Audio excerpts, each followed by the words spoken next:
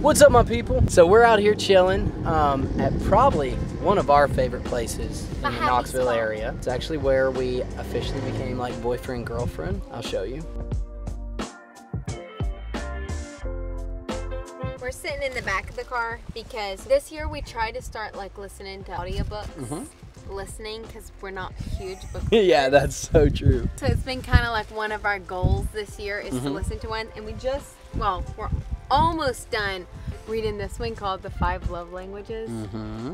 It's been so good. It really has been I'm not even kidding. And so we're like, hey, we should pop on here and tell them about it. So that's what we've been doing. So we're sitting in our pretty spot. I feel like car dates have been our thing. Carlin is a sucker for car dates. And it's worked out well because with COVID and everything, you know, you don't get to go to a ton of places. So it's been really I don't know, nice. there's something about the vibe. It's just romantic and sweet.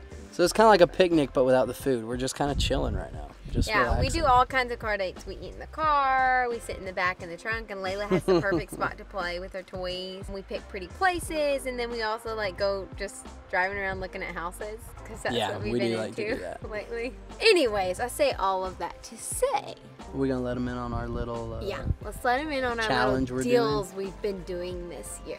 You tell them. Okay, so we don't do this every week, so don't think we've got it all together. Since the start of the year, we've tried to like at least every single month do this. We will pick something, we'll kind of talk with each other, and we'll say different things we think the other one could work on to help just, you know, help our marriage, help our lives, maybe things that would make us feel more loved or whatnot. So this book is really kind of taking that a step further for us because it's talking about, you know, the 5 love languages. If you don't know what the 5 love languages is, basically it talks about saying the different ones are like words of affirmation, quality time, acts of service, touch, and I can't remember number 5. We don't remember the 5th one, so neither one of us must have that one because we only remember the ones that apply to us, I guess. So read the book. That's your little secret. Go find out the 5th one. It is. It's so good. Carlin says she's like all of them. I'm at least 3 of them. So I haven't fully decided. I'm either quality time, words of affirmation, or touch. Yeah. I go back and forth which one I am. But Evan is definitely I'm words definitely, of affirmation. yeah. I love to feel encouraged from her. Our marriage is not perfect. A lot of times, like when you watch YouTube, it's like, oh, 10 minutes, or Instagram and little squares you see. We've only been married like a little over a year, and of course we still have problems, we still have arguments, and we have to work through that stuff. And that's one of the things we want to let you guys know. Like, we're not perfect. We're normal just like everybody else, and there's always things we can work on, and if there's any way we can help you guys work on it as well, then that's awesome. We're going to focus on trying to figure out each other's love language. I'm going to work on just giving Evan words of affirmation and like his character, and just to build him up, because that's what makes him feel loved. And then Evan's gonna work on all 5 for me. I guess so. So my week is probably going to consist of doing different things to try and figure out what her main love language is. Well, he's already so perfect. So whatever. It's hard for me to think back and be like, which one makes me feel the most love? Because you already make me feel so loved. Whatever. You're wrong. Anyways, no one's perfect, and that's okay. We can all have room to grow. That's just the gospel truth. So, cheers to this week's vlog. And I hope you guys are having a great Saturday.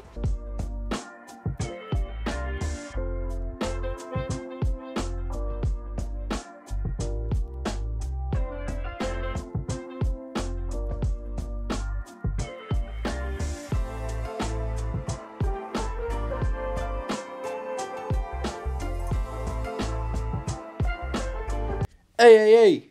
It's Fat Albert. What's up? That's weird. Okay, it's been about a day since we filmed what you just saw. I don't know, I was sitting at home, I was about to start editing for our upcoming vlog, and I was like, you know what? I'm already home from work, showered, everything, and Carlin's been working at the boutique all day. So I was like, you know what I should do?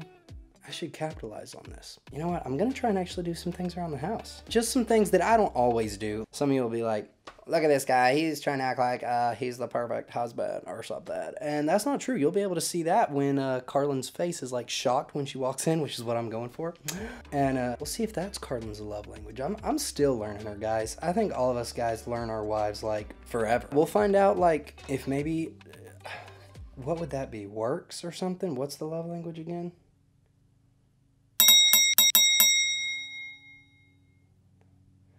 Something like that. We'll see if that's her love language.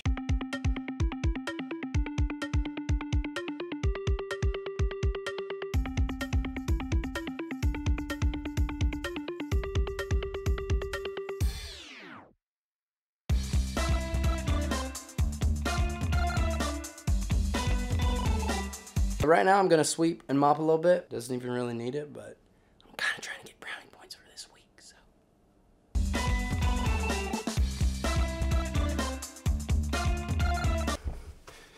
You know what, fellas? You know what's wrong with us? Let me show you. Most of us don't even understand. This is how you sweep. Ready? You can go back the other way. You see? What most of us think? I'm about to start preaching. What most of us think, including me in my marriage life at one point in time, most of us think we sweep like this. Bye, babe. Love you. Hey, honey, I'm home. Wow, the house magically got swept. Give me a break, guys.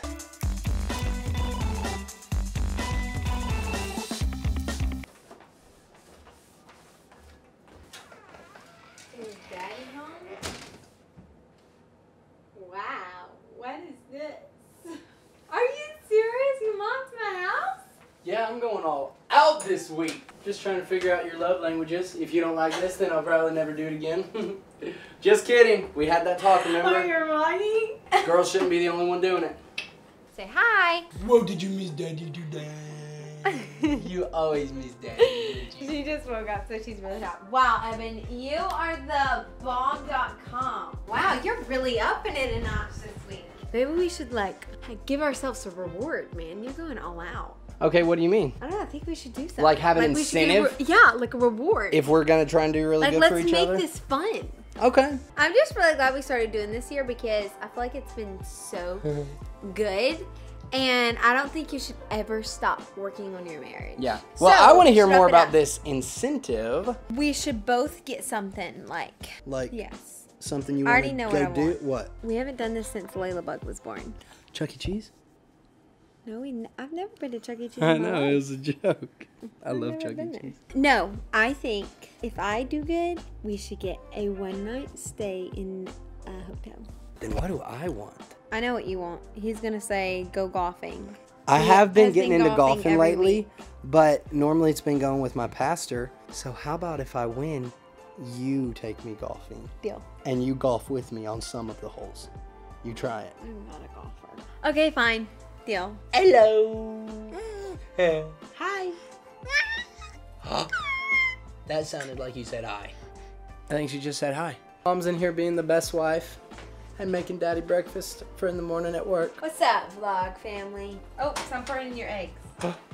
It's okay. You distracted me. Evan is back on his keto diet. He is eating basically the same thing every morning. So every single night, I make him sausage and eggs. I guess you could say this is like our nightly routine. We're about to put Layla to bed. Carlin's making me eggs. She doesn't do it all the time because I don't want to sound like a bad husband, but she does do it most of the time.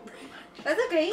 I love doing it. She's the sweetest. She really is. It's like me helping you to help us. That's a good way to look at it. Supper time. You get it everywhere. Layla! Is that delicious? Dad's scaring you. Say, stop scaring me, Dad. Mom's getting it all over your nose. But see, the good thing is, if she snorts some of that up, then like in the middle of the night, if she like sneezes or something, she's got a snack for later. So that's smart. Smart, Layla. That's just Smart. disgusting, Evan. She smiles.